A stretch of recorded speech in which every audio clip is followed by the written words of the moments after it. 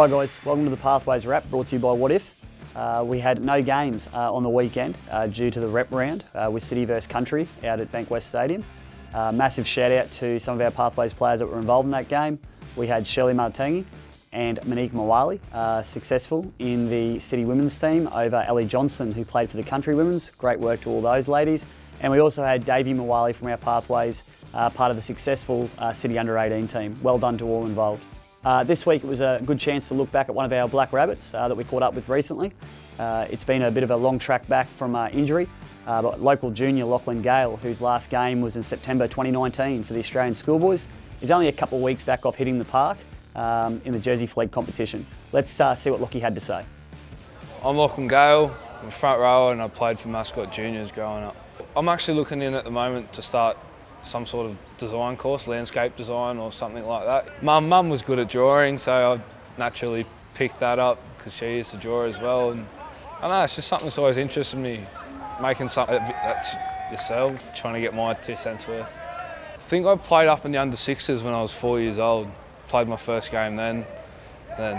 Played 10 years at Mascot, and our team folded, so I had to go play a year at Maroubra and then started to come through the ranks at the Junior Bunnies and played Howard Mats, and been in the 20 system for the last 2.5 years now. My dad coached me for about 8 of those 10 years, I think. It was always fun. Footy was what we look forward to after school every day, and it's always been a part of my life. I had 3 operations on my shoulder last year. It was a bit of a setback and a punish, but I'm lucky I am young because I can get over it, recover and all that sort of stuff. But I'm hoping to get back on the field halfway through this season at least, but I'm just trying to get as healthy as I can before I'll get back out in the field again. You had a bit of success before that injury. How was that experience? Oh mate, it was unreal. I still can't put words to how good it was. I know I grew up with the dream of representing my country at some point, and to achieve that like when I did, it was still one of the best moments of my life so far.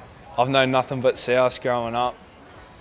My nan grew up down at Redfern. Dad played for South. I've played South Juniors. It meant the world to me to put a jersey on for this club. It was great to hear from Lachie there, one of our locals, and we can't wait to see him get back on the field for the Rabbitohs in the next couple of weeks. Looking ahead to Pathways games this weekend, out at Ironmark High Performance Centre at Redfern Oval, we have our Jersey Flegg up against the Penrith Panthers. This will be followed by a double feature with our women's up against Glebe later on in the afternoon. And our games are wrapped up on Sunday with our New South Wales Cup, the curtain raiser to the Penrith Panthers out at Dubbo. Also, just to finish off, a massive shout out to a large majority of our Pathways players that we've got involved in carnivals coming up across the country in the next weekend. We have obviously boys involved in the New South Wales Catholics, combined high schools and independent high schools trials in Sydney. We also have members of our South East Queensland EPD squad will be featuring at the Queensland Schoolboys State Carnival. And also to wrap it up, we also have some of our women's players involved in their representative teams at the National Championships for the women's competition held up at Redcliffe in Brisbane. Can't wait to see how all those Pathways players go across all those carnivals, and hopefully we'll give you a catch up in the next Pathways Wrap.